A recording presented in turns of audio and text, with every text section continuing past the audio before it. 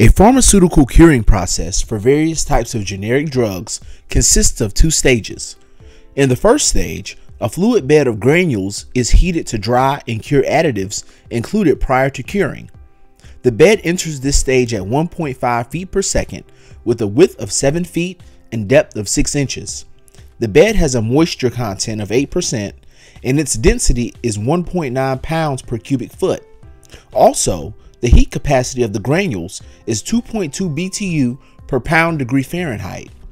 To begin the curing process, dry air at 85 degrees Fahrenheit is heated to evaporate the water content and raise the granule bed to 435 degrees Fahrenheit to complete the curing process.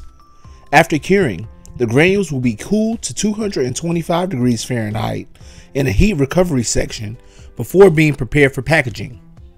Disregarding any particulate emissions generated, the heating rate required to evaporate all moisture and raise the granule bed to 435 degrees Fahrenheit is most nearly A. 24, B. 26, C. 28, or D. 30. Pause the video and give yourself 5 minutes to solve the problem.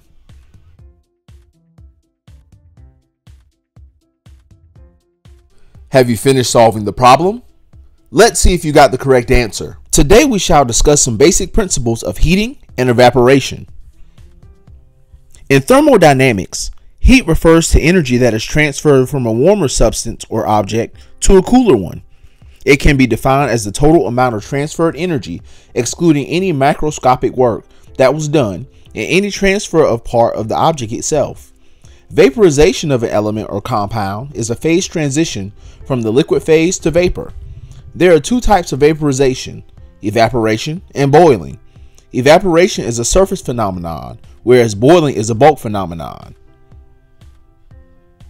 Evaporation is a phase transition from the liquid phase to vapor that occurs at temperatures below the boiling temperature at a given pressure. Evaporation only occurs when the partial pressure of vapor of a substance is less than the equilibrium vapor pressure. Steam is water in its gaseous state.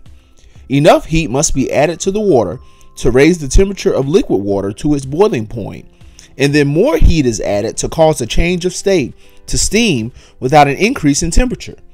The amount of heat required to raise the water to boiling temperature is called sensible heat, and the amount of heat required to change the water to steam is called latent heat of vaporization. A British thermal unit, commonly called BTU for short, is a measure of an amount of heat and is defined as the amount of heat needed to raise 1 pound of water 1 degree Fahrenheit. At the boiling point of water, which is 212 degrees Fahrenheit, it takes 970.3 BTU per pound to change 1 pound of water to 1 pound of steam. This is also called the latent heat of vaporization.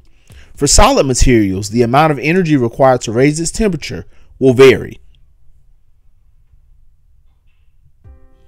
For our pharmaceutical granules, it takes 2.2 BTU to raise 1 pound of material by 1 degree Fahrenheit.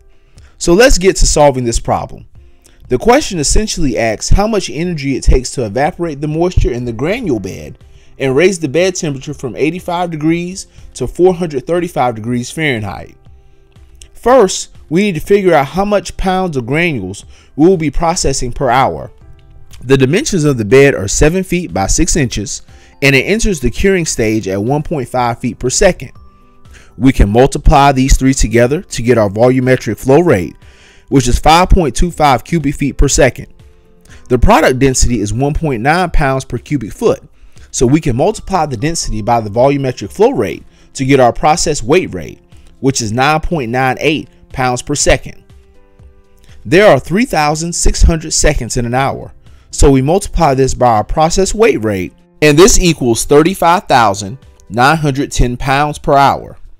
The moisture content is 8%, so 8% of this hourly rate equals 2,872.8 pounds per hour for the water content of the bed.